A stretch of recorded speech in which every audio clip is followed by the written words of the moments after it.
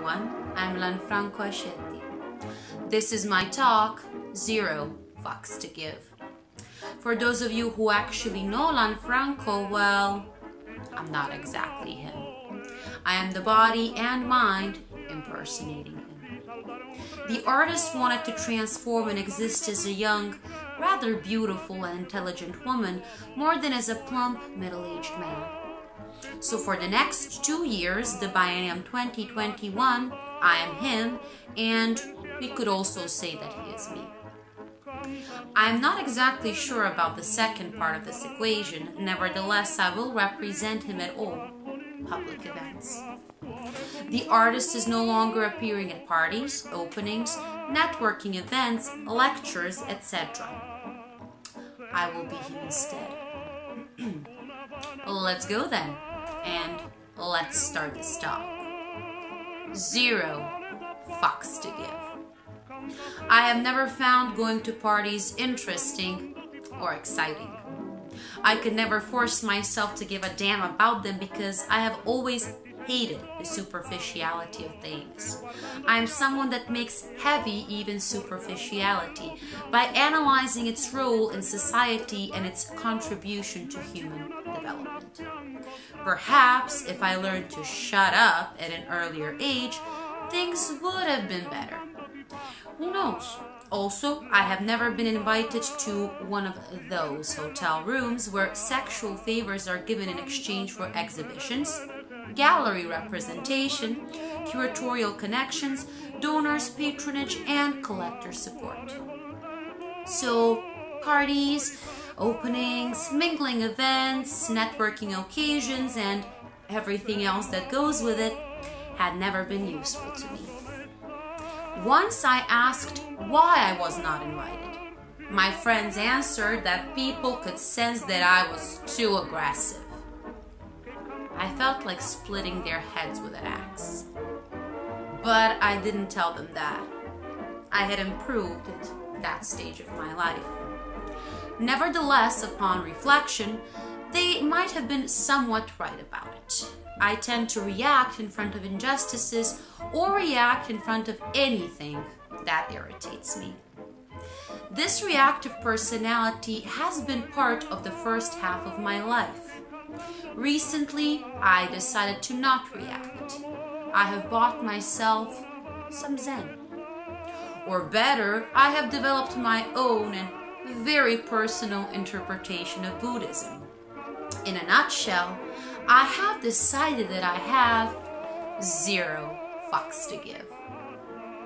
By the way, the title of the talk is the same as a series of works of art that I have been developing since 2017, after I was abandoned, like Ariadne, on a beach to contemplate my final destiny. Unlike Ariadne, I reacted and ripped out my heart, launched a few curses upon society, people, and their betrayals, and moved on. Now, to give 0 fucks would have been much easier to do if it weren't for this coronavirus. Nevertheless, despite the fact that I have to remind myself every day of not getting involved, I'm doing pretty well. I'm not doing any of this contemporary shit. Social distancing art. What the fuck is this? Art seems to have become a news cycle, where the latest trend and the latest fad has to be reinterpreted according to some banal approach that responds to the requirements coming from above. Governmental organizations, foundations, galleries, festivals, etc. It is as if there is a spinning cycle of stupidity, and artists and curators have to respond and validate it by seeking notoriety, by trying to get a foothold in the smallest corner of the self-aggrandizing space in the hyper-mediated art scene. But these are not artists or curators. They are attention seekers, ready to jump from here to there instead of following their own reason for experimenting and dealing with universal problems. They steal, cheat, and betray. They move in flocks, and as such they flock loudly bleating to the next event. Blah, Venice Biennale, blah, Documenta, blah, MoMA, blah, Tate Modern. It is a cycle of production of prostitutional aesthetics. So artists, the real ones, who for years have been dealing with issues related to human oppression, sex, and power, the exploitation of the poor and of the land, and the meaning of crisis, the apocalypse, in a few words, are shoved in a corner. They must make space for these others who are all ready to sell and be sold. They have to make space for the governmental whores, le puttane di regime, who unashamedly sell themselves for a speck of glory. In this chaos of information, which I have not followed, but I have witnessed, with which I have struggled but never fought in the mud, I find that one cannot be silent in front of the propaganda, even if it were only to create an alternative record. The complexity of what our contemporary experiences should not be translated into another banal passing fad. The superficial banality of fashion appears to be more substantial than the constant momentousness of contemporary art. The rupture of the simulacra that Baudrillard would have imagined as the terrorizing element able to finally let reality seep in is not happening. Not because there is no reality, but because it is hidden behind the chaos of billions of representations of the me-first society. We have ended up with idiotic discourses that celebrate all of those institutions and actors that have failed or have willfully taken advantage of crises, plunging entire populations into a permanent state of emergency. Ay, ay, ay, my Antigone, you are killed again and again and again. In your name, your destiny is already written.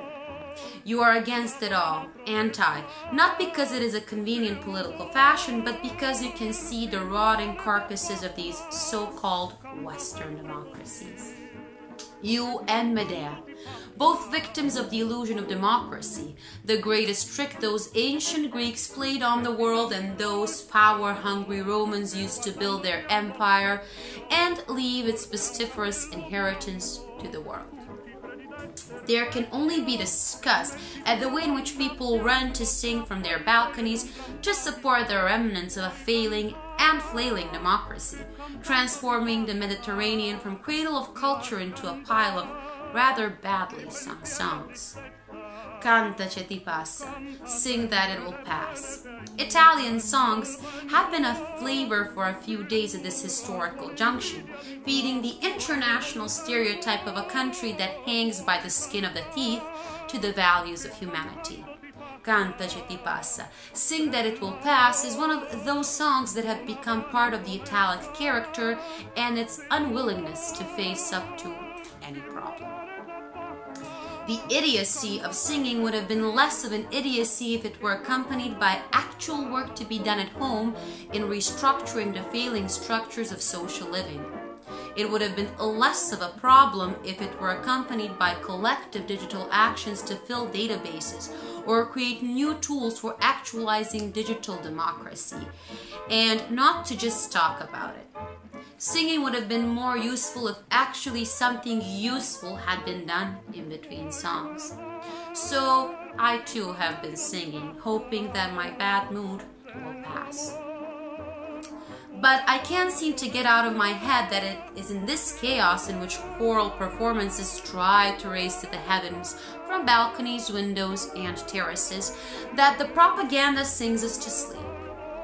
It is in this context in which art has to make us happy and provide people with a positive outlook, as I have read on more than a few recent calls for art, that the true extent of art being propaganda's bitch is revealed. Instead, I feel that one should promote memory and perhaps vengeance. It was at Art Athena that I discovered that my works of art seemed too aggressive in the eyes of a Northern European. The advice was that I should have been more mellifluous.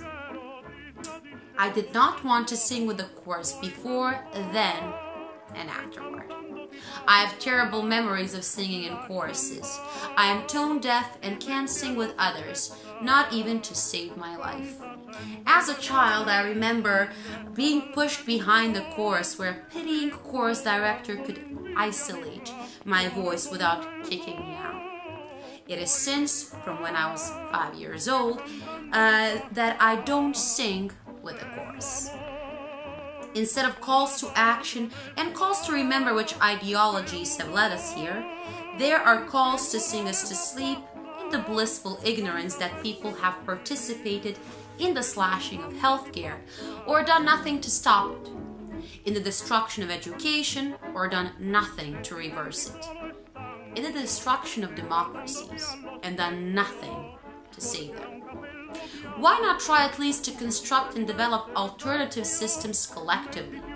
Single actions multiplied by the 100 or thousands or by the billions. My understanding is that humanity is not geared to work collectively.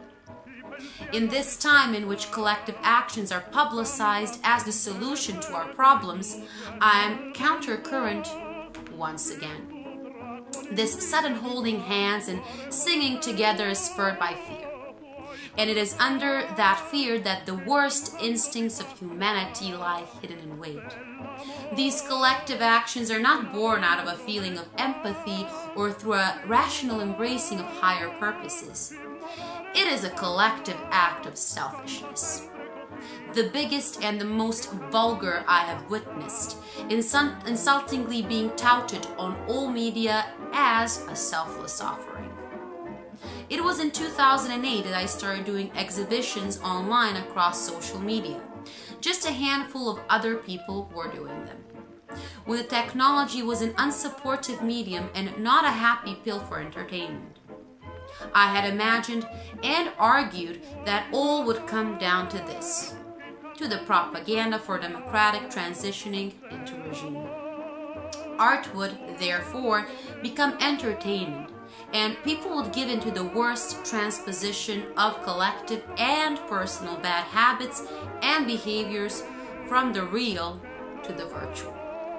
I voiced little or no trust in the transformative and empowering role of technology, and that art for the most part would not be able to be something other than an appendage of capitalism. The role of art, as I see it, could be and should be different. It should memorialize and offer a voice to those silenced, as with the 24-hour durational performance One Step Forward, Two Steps Back by Stefanos Tivopoulos that I curated in 2017 on the White House sidewalk, or envisage relations and generate metaphors, in this case between sex, power, art, as in the 2018 video work Gloves. Or perhaps it could be in the Annunciation, a performance and art installation for Nene, curated by Yannis Kolakidis, that announced the apocalypse in 2016. Art is not about entertainment. It is a sublimation of thinking and emotions. Art is an attempt to point to the horizon of a whole universe, while people seem to be stubbornly wanting to be looking at the finger of the artist. I'm sure that throughout this talk you have looked at the beautiful woman delivering it, more than listening to the content presented.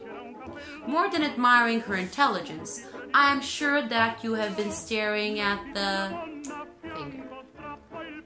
I do not mind, at least you stayed until the end. For this, I am grateful. And if you didn't like this talk, please know that I have 0 fucks to give. Acknowledgements. I would like to thank Dea Jankovic. She has been interpreting me and has done a much better job of it than I would have done. I would also like to thank Artemis Potaminau, who, whatever I proposed whenever she contacted me for an artwork or for a talk, has always supported me. Dea Jankovic is a multidisciplinary artist currently based in Belgrade, Serbia. She has an MA in Visual Arts and has exhibited and published her works across Europe. She is currently working on a new set of artworks for a solo exhibition in Italy, and for the next 2 years she will be embodying Lanfranco